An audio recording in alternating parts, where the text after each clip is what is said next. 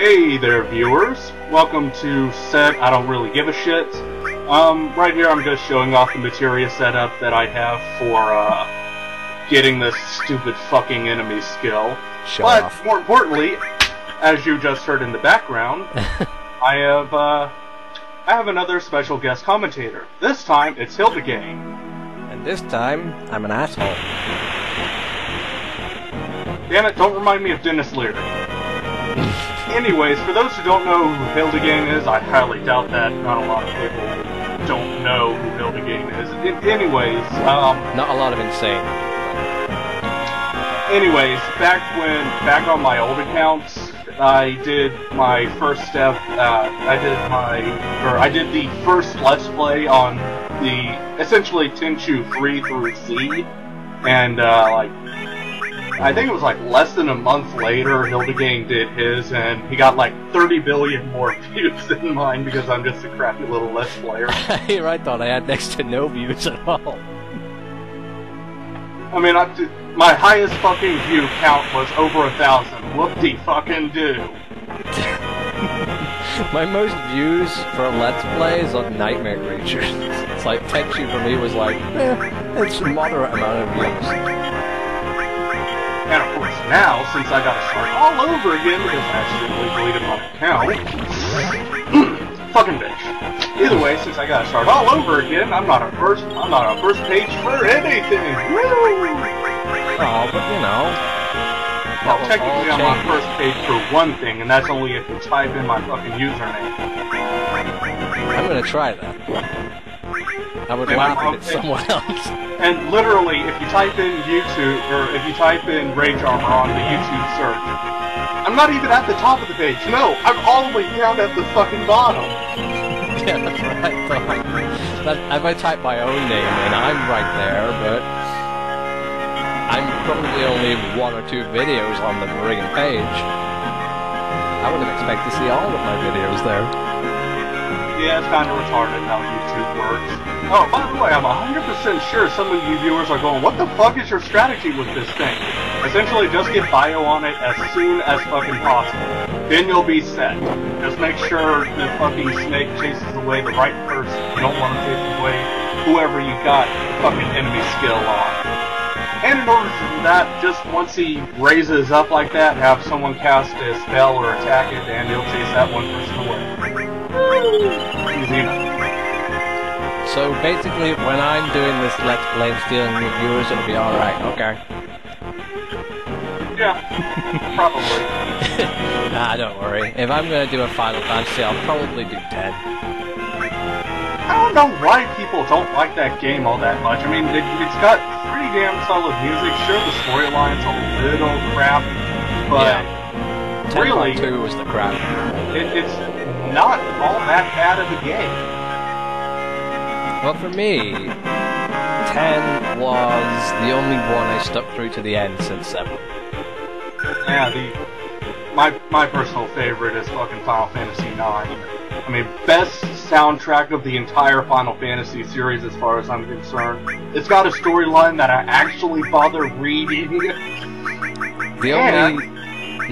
More importantly, it doesn't take me less than a fucking day to beat it!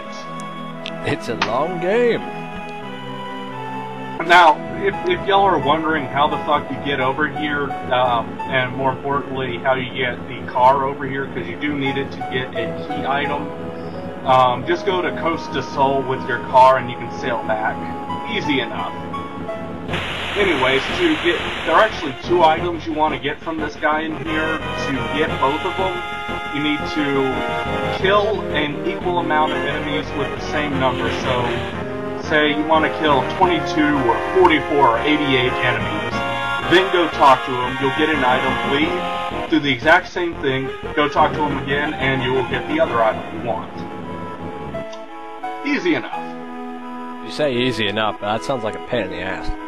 Yeah, it really is. And if you overshoot it, you gotta talk to him. He'll go essentially say "fuck off," and that'll reset your counter. Anyways, I actually got lucky, and he gave me the item I wanted right off. The mithril is needed to get that fucking bitch. Ugh, fucking hate arrows. that fucking bitch of character Eris her final limit break, which I will not be bothering to get because why fucking get it if she's only staying in my party for the first disc? Not even halfway through the first disc. She just goes, "Fuck you, I'm out of here." I guess Anyways, she's really quick and easy. Yeah. Anyways, for the boss that's coming up, yes, I spoiled it. Oh, fucking well. For the boss that's coming up, you're going to want to have either Chokamog or Eris's level 2 limit break. I recommend having both of them, just to be on the safe side. Seal Evil will be explained momentarily when I actually get into that fucking boss fight.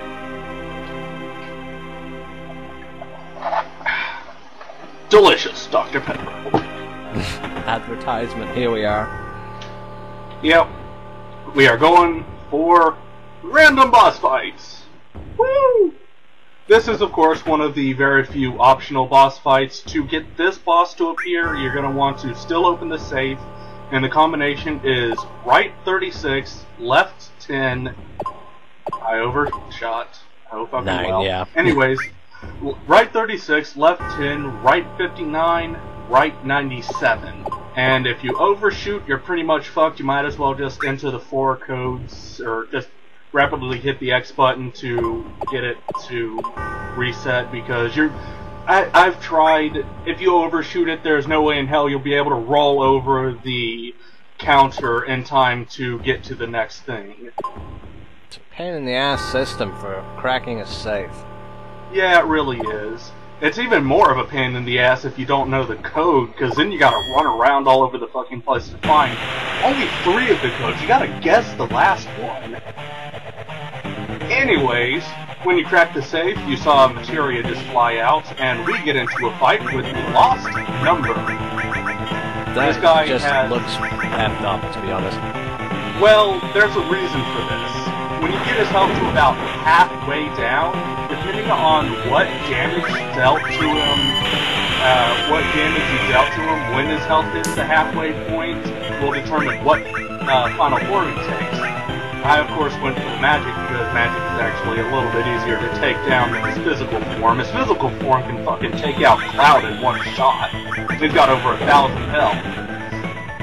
Yeah. But there's actually a hilarious glitch that I figured out for this boss. If you stun him, whether through Chokamog or using Eris's Seal Evil, and deal the halfway point damage in one type, like say you deal it in magic type, then start attacking him just strictly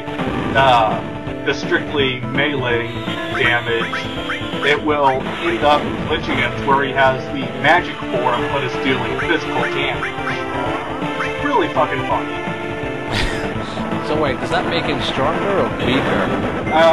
Depending on which form you have him take, both forms will make him stronger. One will be stronger with magic attacks, and the other will be stronger with physical attacks. Either way, it's kind of a pain in the ass with the levels that I'm currently at. Normally, I level grind for this boss, or wait till like disc 3 when I can just take him out with one shot. But either way, let's go on and show you what Seal Evil does. For most bosses, it will basically immobilize the enemy, cast stop, whatever you fucking want to call it. He won't be able to attack. That's the main point to get this. It's just weird for me to be seeing someone that knows what they're doing and finally yeah, considering this is anywhere between 3 to 4 disc game, 4 disc if you have the special edition, unfortunately I do not. Either way, 3 to 4 disc game, it's kind of hard to memorize 100%, and I've done it! Woo! Now you can go and collect the reward. Quite frankly, it's just a man. Yeah, magic points. You know what? Fuck it. For the rest of this Let's Play, I'm gonna call them dick points. Only because you collect dick points. Exactly. Hey, I'm a troll. I obviously have to collect dick points. I only ever collect shit points. Don't ask me what those are for. I don't know, you seem to do pretty damn good on your Let's Plays. Oh, it depends which game. Well, your Tenchu game seems to turn out well enough. Yeah, falling down pitfalls over 2 seconds. Hey, falling down pitfalls is hilarious. Yeah, it was intentional, you know, it was all meant to just show up how human I am. I mean, hell, in my freaking Grandmaster run, for Rikimaru on Tenchu Stealth Assassins, never mind the 30 billion tapes that it took me to get it Grandmaster, but falling down pitfalls is absolutely hilarious. Yeah, I mean, I would say Tenchu is one of the ones that I've done sort of badly on. There is a game where I can forgive being bad at it, and only for the fact that it's hilarious every time you are. It's a Let's Play I'm doing at the moment, but I've not started uploading it yet, and that will be Just Cause 2. Because every time you screw up, you're guaranteed to roll down a mountain. Yeah. Laugh every time. I mean, hell, I know you've done a Let's Play on Stealth Assassins, so you know that one level where you gotta jump from a bridge into a hole in the side of the wall to complete the freaking mission. Oh, that was in the caves? I think it was like, it's mission 3, where you gotta fight Goo, I think. Yeah, Goo knew what lane I'm tired, that one. But I've fallen down that pit so many fucking times, because Rikimaru decided, oh hey, fuck you, I'm not gripping you, ledge. Yeah, well for me it was more like jump, and there was an enemy standing right there. Because I nailed the jump perfectly, I don't need to grab the ledge. Because if you jump a specific way, you can just run. But then there's an enemy there, and you automatically get nudged off the ledge. I never got that layout, but then again, hey, I'm not complaining, it made my job easier. Yeah, well sometimes I end up screwing up with layouts and not realizing what I've done. And then going, oh yeah, there's an enemy there.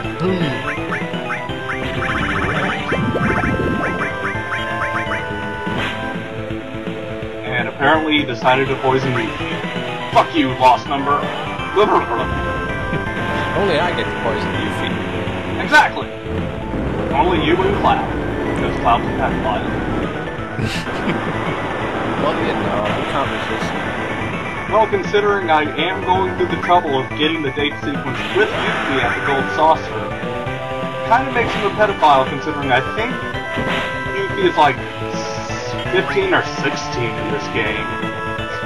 Well, considering in Japan she would be considered capable of having a relationship and married by the age of like legal! 12. So, yeah, Yuffie's completely legal for Cloud, but for us, she's a kid. Yeah.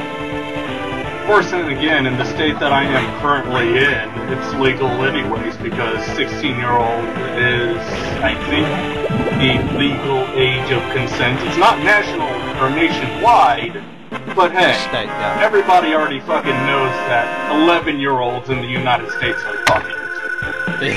Yeah, it's like, I think here, there was a girl I knew in high school, and she said she'd already had sex by the age of like 10 with her boyfriend who was 13.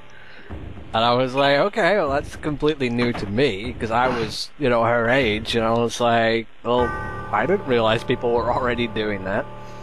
But here, yeah, it's 16 here throughout the entire country. So when, say, someone in America says that it's, say, 18 or 21 or whatever it is in their state, I don't know. Man, America is fucked up. You got legal age for consent anywhere between 16 to 20. The legal age for smoking is 18, and the legal age for drinking is 21. What the fuck? Just have everything the same age! You're not allowed to get married, but you're not allowed to smoke. You're not allowed to get married, but it's like, you're allowed to get married, but not allowed to drink, you know? And considering, as far as I know, most people have champagne at their weddings. Yeah, it tends to happen in most countries, I think. Champagne's a celebratory drink, and I think they just sort of overlooked the laws then, or something. Overlooked my ass. I've seen many weddings getting busted because the groom's only like 18 or something. and he's drinking champagne. That's contributing to a minor! Oh yeah, I forgot it's America. Yeah, America's fucked up. Now you see over here it would be, oh, he's having a good drink, but it's a special occasion. It's like, oh look, that 14-year-old's drinking sherry at Christmas. Oh well, no biggie. If it's not Christmas and not his birthday or something, ooh, then you're in trouble. Oh, I should probably mention this sooner or later, viewers, but the Cosmo memory item we got from that Lost Number boss fight is Nanaki's final limit break. Should probably mention it. I don't know. Probably not. And that bitch just told me to get the fuck out of my own house. Well, fuck you too. I don't want to live here. It's a hovel. It doesn't look so bad from the outside. It's when you get inside you realize how shit it is. When you get inside you realize that the living room is the bedroom and the kitchen as well. Yeah, and when you realize that the bathroom is probably in the same room. I don't know, I kind of want to say the bathroom's non-existent. Because these people don't, need to take a number 2 or anything. Exactly. Well, you never see these people in the bathroom, do you? That Platinum Fist is a weapon for... I was about to say Vincent, but no. That's a weapon for Tifa. Let's get things right. Yeah, if you talk to these booted bitches all over the place, you can get random items. Should I try that in reality? You may get some really good items like... chocolate bar. That's what you kids are calling it these days. Yeah, I don't even want to know what you're comparing it to. Well, I was thinking of either dicks or cocaine. Why cocaine? Unless you mean white chocolate. I don't know, I've seen people royally fuck up making cocaine, and it's absolutely hilarious. Like, you see cocaine is always white or something like that, like powder, and they fuck up making it like it gets burnt or something and it looks like a pile of shit. Literally. What are you sniffing? Some guy's ass crack. Anyways, let's actually go through the trouble of getting the last of the 2 optional characters. Alright, you emo bastard, let's get this after I get into another damn fight. No, fuck you, Jack Skellington. I don't care for you. Wait. He had a skull for a head, not a pumpkin. Yeah. Because he was a skeleton. I was gonna say he is a skeleton. That's just his name. More battles! Fuck you, Zubats! No! I hate you! Fuck off, Zubats! That's the most pussy team I've ever seen. Parabats, run! Fucking hate Zubats! Anyways, with the basement key we can enter this room. If you don't have the basement key, that room kinda says fuck you. And then we wake this emo fuck up from his nightmares. I don't know, I'm not gonna have him in my party for too terribly long. I'm having him in my party for now only because his stats are the highest out of all the other people, but once I get to the next town, fuck him, he's out of here. Makes you wonder why he's having nightmares if this is where he's sleeping. Well, they've got backstory on him. Like, if you play Dirge of Cerberus, they got a whole backstory and all that bullshit, but... Yeah, you I watched know a bunch Sephiroth! of videos. Oh my! Everyone knows do an Sephiroth. amazing backflip. For no apparent reason. Well, that's how everyone gets out of bed these days. Absolutely. I know I do. I broke my leg.